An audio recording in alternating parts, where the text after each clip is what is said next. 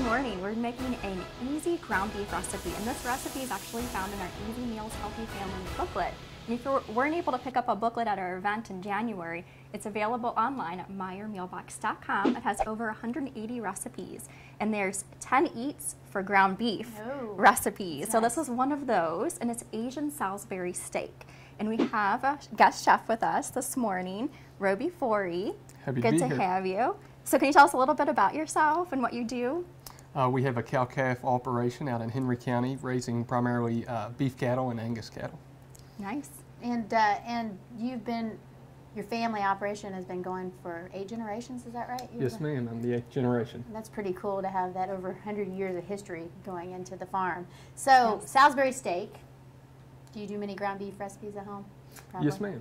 Yeah, is kind of a traditional thing that you see out there, but this is definitely not traditional. We've got more of an Asian flair to it because the traditional Salisbury steak has got like kind of a gravy on it, so we're using a lighter version of it. So, using some lean ground beef, right? Yes, we're using, actually this is certified Angus beef lean ground sirloin, so a 90-10.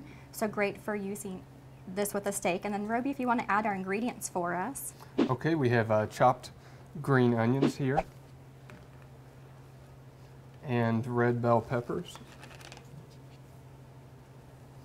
and breadcrumbs. What I like about this is you're going to add some of these binders in it so you can actually kind of add a leaner ground beef if you wanted to. Absolutely. And we have hoisin sauce. You can find this in the international aisle. It's kind of like an Asian barbecue sauce in a way. So nice, very nice flavor. And finally, we have some ginger. And the ginger we're actually using is this Gourmet Garden. It's found in the produce department, and we actually mentioned this before, but it's great. You can just pop it in your refrigerator or even your freezer and store it for a longer period of time and just kind of take out little squirts as you need them. And then we're just going to make them into 4 patties and then broil them. Right, and broiling is a lean cooking method, so you're just going to pop it in the broiler, and you want it to reach 160 degrees, so it'll take about 4 minutes on each side. And you can see a wonderful Wednesday night dinner.